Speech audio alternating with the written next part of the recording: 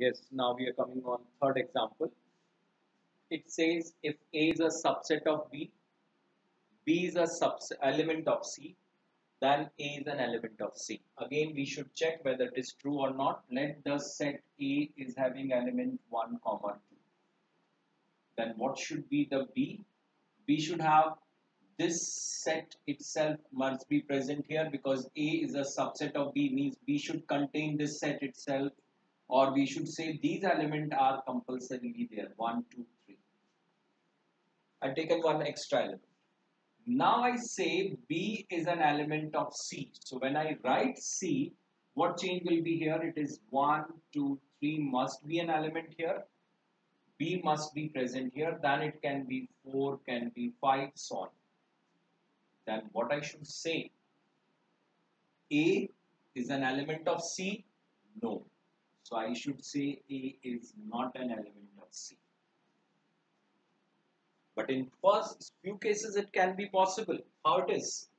If I just change this part and I write here, it is having 1, 2 also and then 5 also. Then what you will say? Yes, A is a member of C also. So we should say again, this is not a compulsion. In general, this statement is not true. Then we'll come on fourth one. Fourth example say A is a subset of B, B is a subset of C. This implies C is a subset of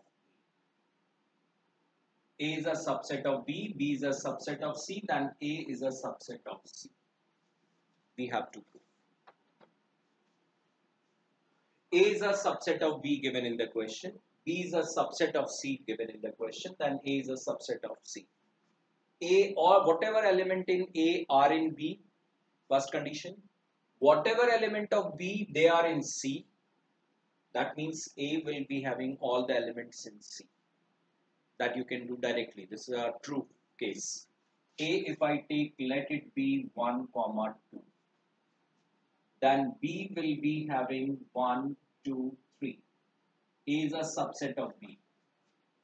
B is a subset of C means 1, 2, 3, 4. Okay. A completely in B. B completely in C. So automatically these two elements will be here. Then definitely what I should say, I got A is a subset of B, B is a subset of C, implies A is a subset of C. Yes, it is true in every case. So that means this is the statement which will be true. We should. Now another example we have. X is given 8 power n minus 7n minus 1 where n belongs to natural number. Y is having 49 into n minus 1 where n belongs to natural number. My question is prove that X is a subset of Y, means all the element of this are here. So whenever you want to do this question, first we should know what is X here. Now X, if you want, n is a natural number, means here I will be putting n as 1. So when you put n as 1, what the number comes? 8 power 1 minus 7 minus 1. Is it coming 0? Yes, first element is 0. When you go for n2, n2 when I say 8 square minus, it will be 14 minus 1. So how much it comes? 64. 64 minus 15. So just do it, how much it comes? 64 minus 15, so it will be 9 and then 49. So it come out to be 49 is the second number. Then comes third, when you have n is 3. So when you take n is 3, so 8 cube minus 7 3s are 21 minus 1. Then 8 cube, 8 8 64. 64 into 8, is it 1024? No, 520, 8 4 36, sorry 32, 3, 8 6 24, 24 plus 3, 252. So what it will come? 252 minus 22. How much it comes? 230. Is it okay or no? Just check here. 64, 8, 4, 32, 3, 8, 6. Sorry, 48, 48 and 3. 51, 512, sorry. So it will come out to be 512 minus 22. So it will come 490. So this number is 490. This way this series continues. Now I'll take here y. When you put n as 1, so is it 0? Yes. Second time when n you take as 2 minus 1, it's 49. Then when you take n as 3, so 49 into 2, so 2 into 49, how much it comes? 2 into 49,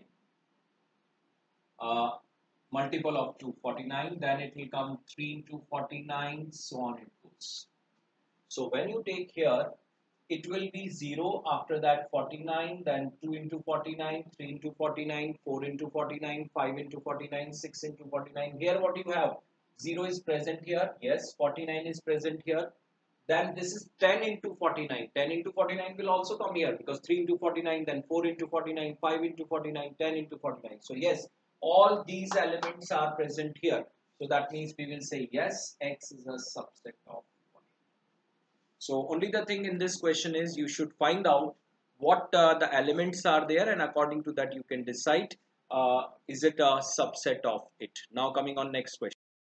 Yes, this is next question we have. This is question number 6, I think. Let me check the number what it is. This is one set given A having element 1, comma 2. This is another element 3, comma 3 and 4 in brackets. So this will be single element now. Then this is 5. My question is, these are the statements I have written. You should tell which is true and which is false. That will clear your basics. 3, comma 4 is a subset of A. Is it right or no? 3, comma 4 in this case with a bracket is an element of this set, not the subset. Because it is not given that simply 3 and 4 are here. No.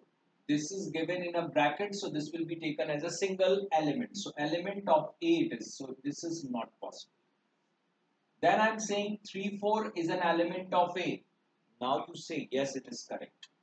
So it is correct. Now if I say you 3, comma 4 in one bracket, that means this element, and then one set we made. Is it a subset of A? Yes. Because when I say subset of it, what it will be? First will be 1, then it will be 2, then it will be 3, comma 4, then it will be coming 5, then you will take two elements. So will it be a subset? Yes, it will be a subset of A.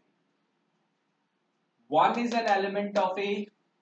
Yes, it will be there because 1 is a member of this set. Is 1 subset of A? No. If I say it is this way, then it is correct. But this way it is wrong. If it is 1, then you should write 1 is an element of A, which is already there. 1 is not a subset of A. If you write 1 in bracket, then it will be a subset of A. 1, 2, 5 is a subset of A. Yes, 3 elements you have taken and you have made a subset of A. Yes, it is true. Is it an element? No, this is not present here in a bracket here. So we will say it is again not valid. 1, 2, 3 will be a subset of A. No. 1 is element of this, 2 is element of this, but 3 is not the element here. 3 is coming with 4. This total will be an element. So if you take 1, 2, 3, then it will be a subset, but it cannot be taken 3 separately here.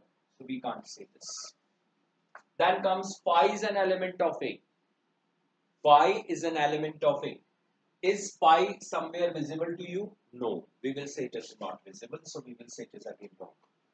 Pi is a subset of A. Yes, whenever I write the subset, two subsets are always there. One is the set itself, one is the empty set. Yes, pi is a subset of A. Yes, it is also valid. Then this pi is a subset of A. No, pi is not a member here. So we will say if you put a bracket, it will not be giving a subset to you. No, it is not. because in this case it will be having phi as an element. Here phi is an empty set. Empty set is a subset of it, but phi with an element should not be a subset of it. So that you should keep in mind. So certain examples I have taken. Next time we will be starting with the properties of subset set theory. So that will be the next topic we will be starting.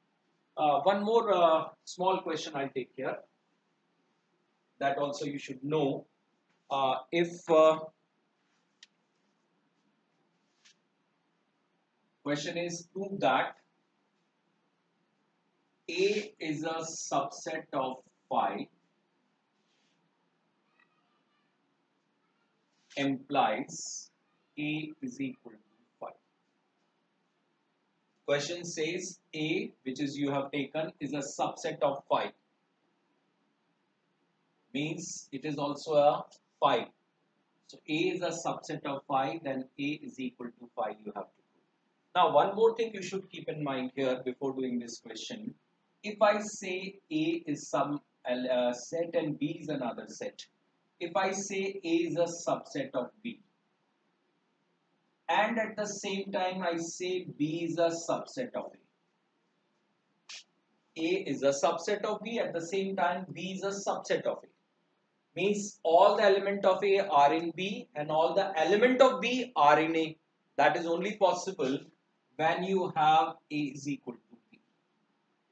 This is an important result. If A, you have to show two matrices same, or sorry, two sets same, A and B are same, then A is a subset of B, B is a subset of A. If you prove, if you prove these two conditions, automatically A is equal to B.